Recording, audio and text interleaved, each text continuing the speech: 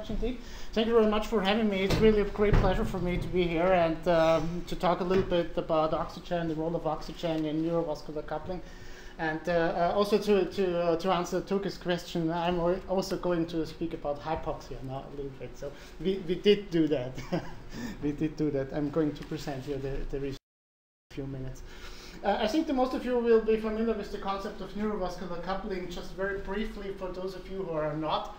Well, more than 100 years ago, there has been a hypothesis coming up by Roy and Sherrington, both very famous physiologists, and they said that the brain is able to adapt its blood flow in response to neural activity with high temporal and spatial resolution. And this is what we call a neurovascular coupling. And it has become clear in the last year, also true for the retina. This is one of our very early experiments where we measured retinal vessel diameters during flicker stimulation with flickering light, and you can see the vessel diameter increases during flicker stimulation, and it drops back as soon as flicker stimulation stops, indicating for pronounced vasodilation and also a pronounced increase in retinal blood flow during visual stimulation. Now, we have learned about neurovascular coupling in the last few years, and this is data from Eric Newman's group. Anna Schwenk did a lot of experiments in the rat retina, and it turned out that things are much more difficult than we previously thought. Well, this is just to give you an example. What Anna and her team did, they applied very small flicker stimuli on the retina, only on spots of the retina. And they saw that you have an incredible increase on blood flow only in the spots that it illuminated, whereas the rest of the retina doesn't react at all. So blood flow is not only regulated in terms of high temporal resolution, but obviously also in high spatial resolution.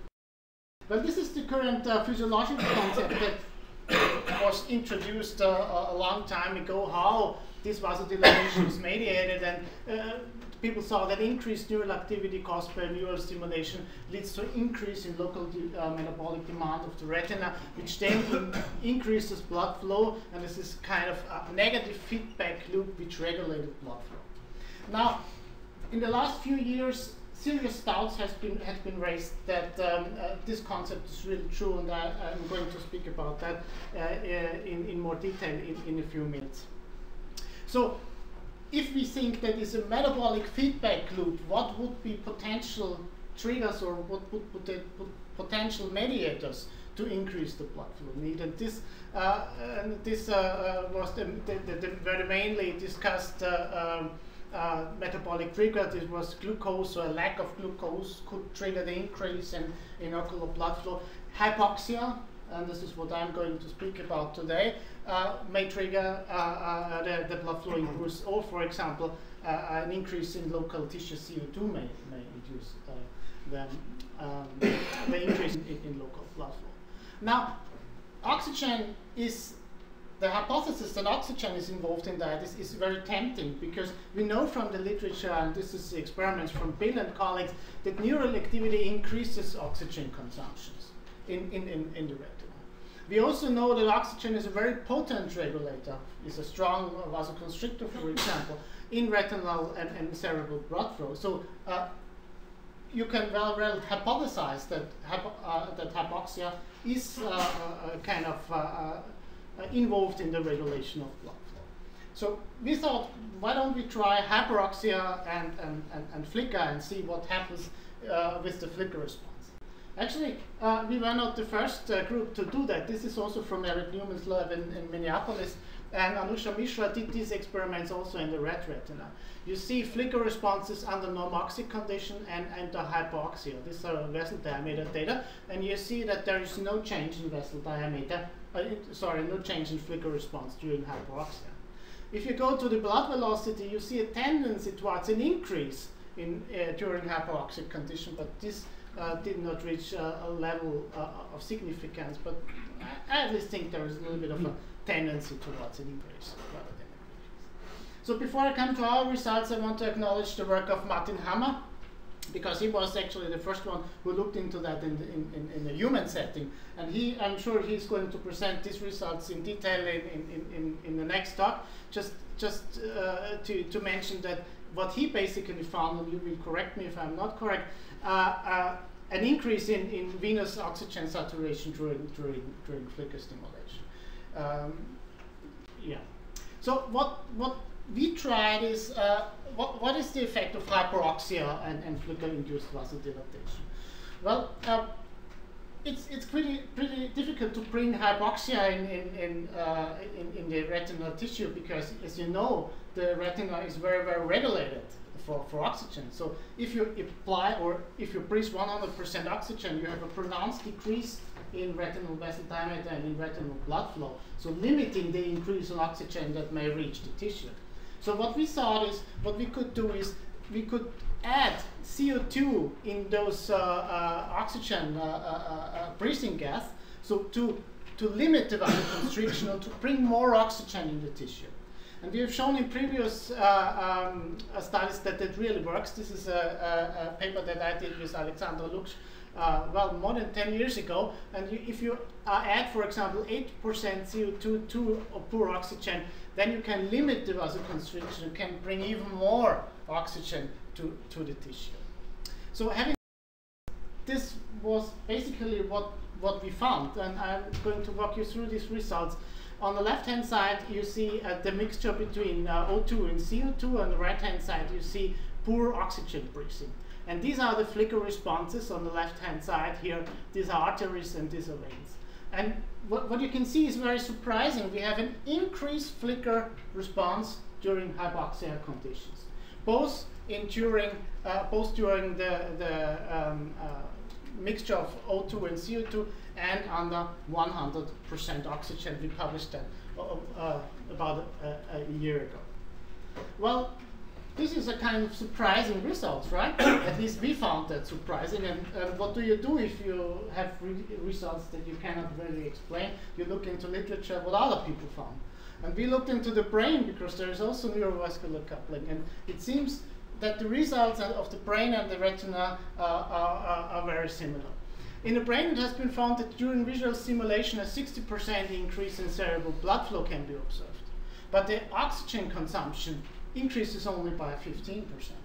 So obviously, also for the brain, there's much more blood flow increase than it would be necessary to compensate for the oxygen consumption.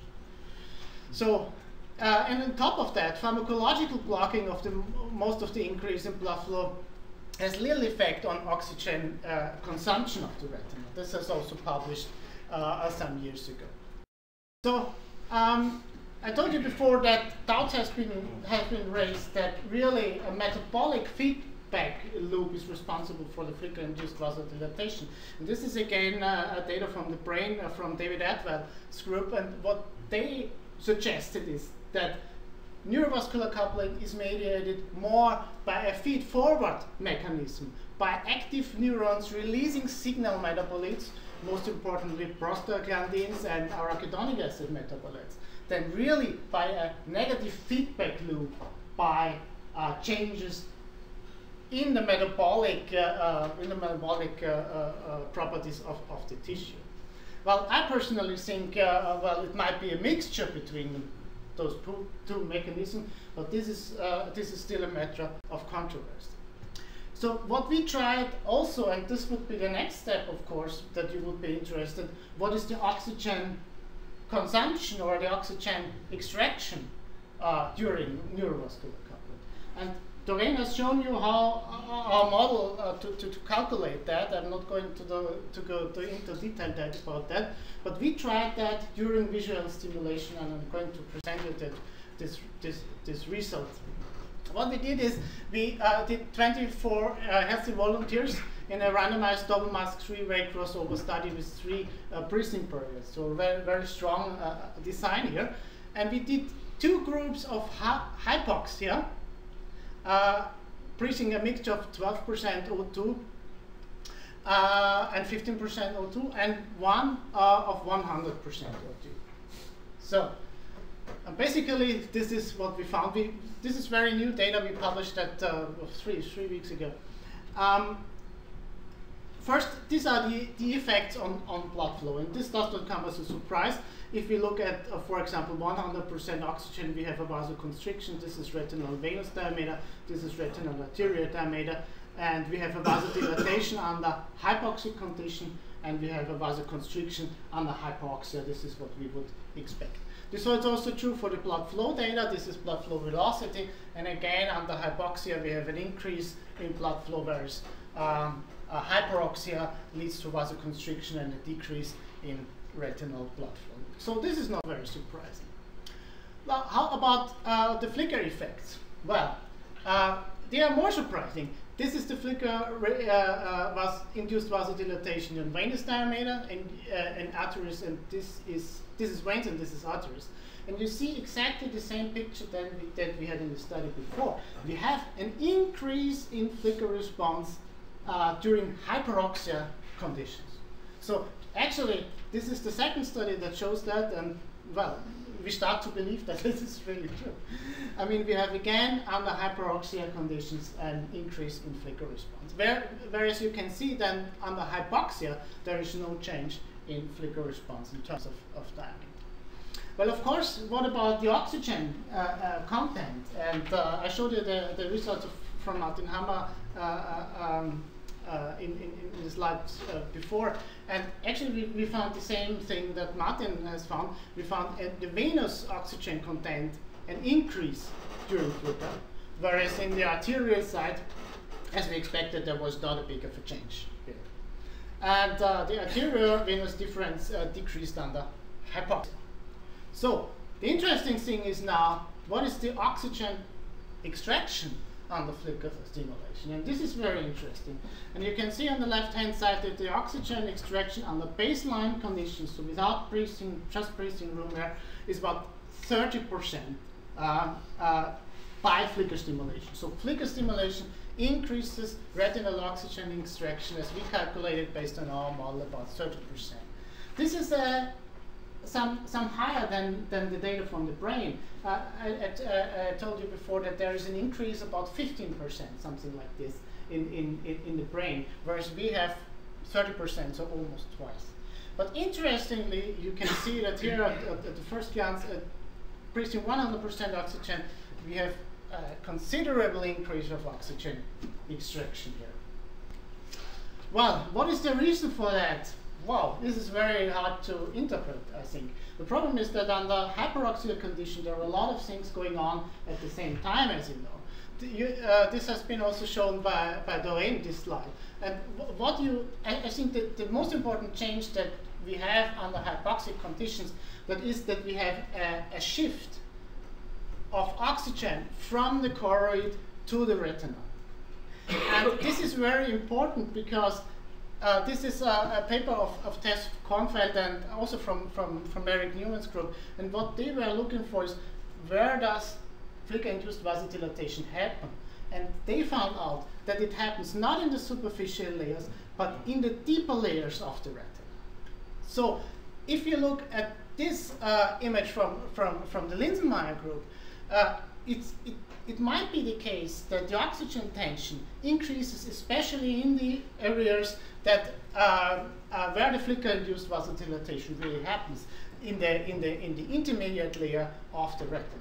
So this is just a hypothesis. I don't have any evidence to prove this, but this could be one explanation to explain our results. Well, this is what we found basically. What we can say today is, for the brain, neuroretinal blood flow is highly regulated. You know that, interestingly, the hyperemic response and the response in oxygen extraction is augmented during systemic hyperoxia. What is interesting is we found about 30% of increase in oxygen extraction during hyperoxic condition, but the reason for that, at least for me, is unclear. For your attention. I have to stop that, right? Yeah.